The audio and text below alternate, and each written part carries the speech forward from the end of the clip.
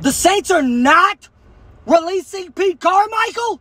They believe in his track record? What track record? That's Sean's track record. Go get Eric Bieniemy. Go get Byron Leftwich. This is unacceptable. Believing in a track record. So we believe in Santa Claus. We believe in the Easter Bunny. We believe the earth is flat. Oh my God. If Sean Payton would have had Winston in the Red Rocket, we'd be in the playoffs right now.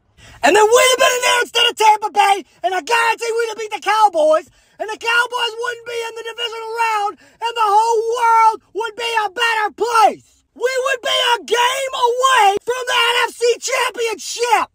I can't handle this.